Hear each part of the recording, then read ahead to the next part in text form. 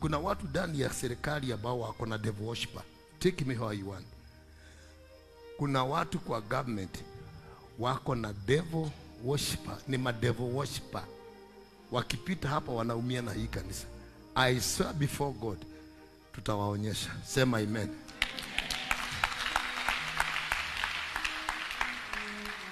Na mtajua kama ni sisi, maana mtatupeleka kotini. Itafanyika mjui kama ni sisi. Mambo ni gapi? Gapi?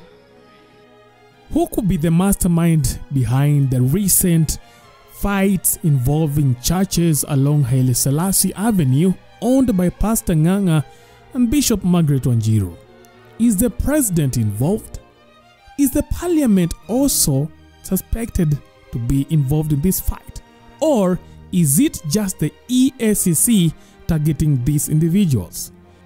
EACC is currently reclaiming some parcels of land holding these churches, among other lands in Nairobi.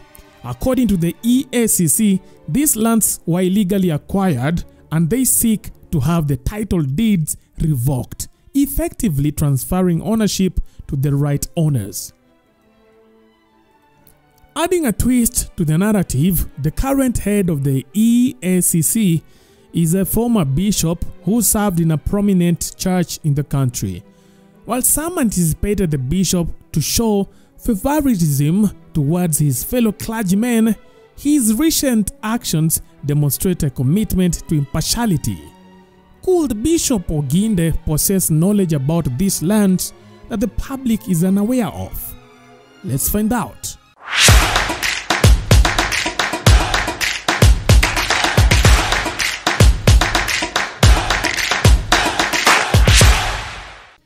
Pastor Nganga, who has been outspoken about the land on which his church sits, alleges that those involved in the dispute are government officials closely associated with the president. He believes that these individuals, who he believes are within the government, aim to portray the president as an enemy of the church, despite the president's Christian affiliation and Pastor Nganga's personal friendship with him and his wife.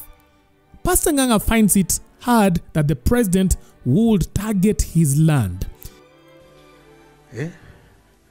Na muombe hii nchi yetu ya Kenya, sababu nchi yetu ya Kenya ni nzuri, lakini sasa imeingia kwa watu wabaya.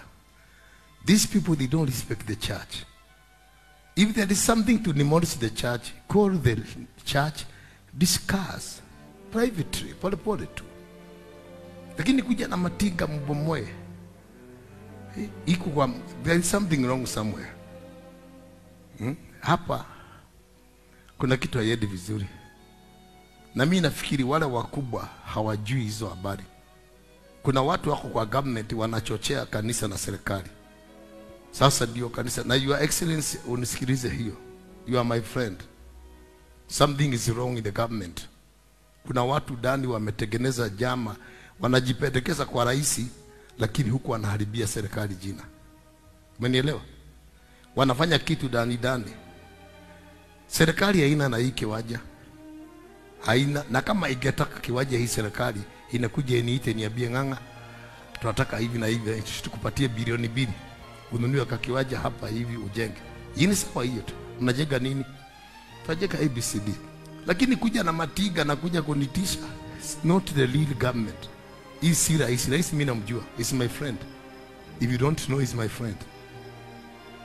Kama hujui nikwambie leo, mke wa rais huyu yuko. Wakati wako Hague, alikuja kwangu mara 4. Sawa? So nakwambia hiyo leo. Mimi nikamwombea rais wakiwa Hague. Kwa hivyo rais na rais anajua ni rafiki yangu, kama hujui ni rafiki yangu. Kwa hivyo hizi mambo ninaomba sifikie rais, kwa sababu kuna watu wanachochea ndio kuonekane uhasama kwa kanisa na government. Ni juzi tumetoka kanisa, ni serikali ni ya kanisa. Si tumetoka hapa Nyayo. Si tulikuwa hako. Sisi zote watu wa serikali tulikuwa hapa.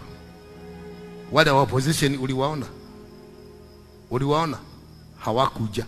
Kwa hivyo tulikuwa pale sote kanisa. Wahubiri wote tulikuja pale, tukapiga magoti tukaomba. How it comes 1 week imepita tu, then somebody. Kuna watu ndani ya serikali ambao wako na devil worshiper.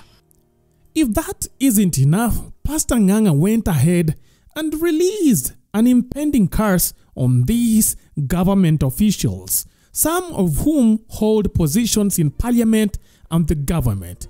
He declared that some will face dire consequences for their actions, including severe illnesses such as HIV and AIDS, and encounters with violence, and unexplained ailments resistant to medical treatment. Kuna watu kwa government wako na devil worshiper, ni ma devil worshiper. Wakipita hapa wanaumia na hii kanisa. I swear before God, tutawaonyesha. Sema amen.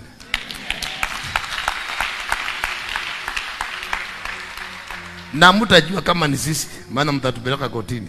Itafanyika mjui kama ni sisi. Mambo ni gapi? Gapi?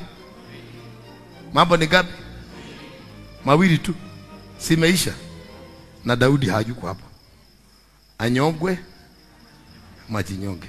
Sasa ukiona wameingia kwa ndege ichomeke, ukiona driver ameigiza rali, kwa hiyo ukiona bodyguard ameshikwa risasi amempiga, ukiona ameshikwa na ukimwi, sababu hapo hapo tu roho wa Bwana atawachezea karata.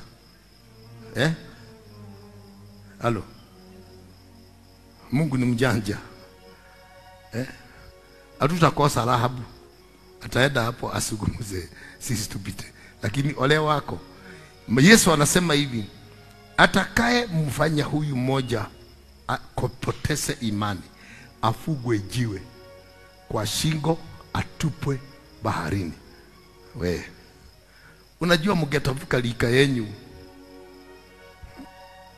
ndio mgejua. Huyu ni pastor yuko hapa chini. Sasa wewe, na unajua hiyo kile kitawapata, mtajaribu kwenda India, mwende wapi, na haitawezekana. Sababu Mungu huyu amekasirika. Salimia mtu, mwambie wachana na mimi. Na mwambie usinitaje tena. Mwambie usitaje jina langu. Mimi ni kisirani. Meanwhile, on the other side, the Ethics and Anti-Corruption Commission, EACC, maintains its stance that private developers unlawfully seized these lands. Eric Ngumbi, the spokesperson for the EACC, confirms that the commission has initiated legal actions with 4 separate cases aimed at reclaiming 5 parcels of lands valued at 1.6 billion Kenyan shillings. The pieces of land sit at the intersection of Haile Selassie Avenue and Uhuru Highway and are purportedly originally allocated to the Kenya Railways Corporation. Defendants in these legal proceedings include private entities and former commissioners of land, along with the Neno Evangelism Center registered trustee Apostle James Maina Nganga, at 680 Limited and Kobil Petroleum Limited, or rather Rubis Energy.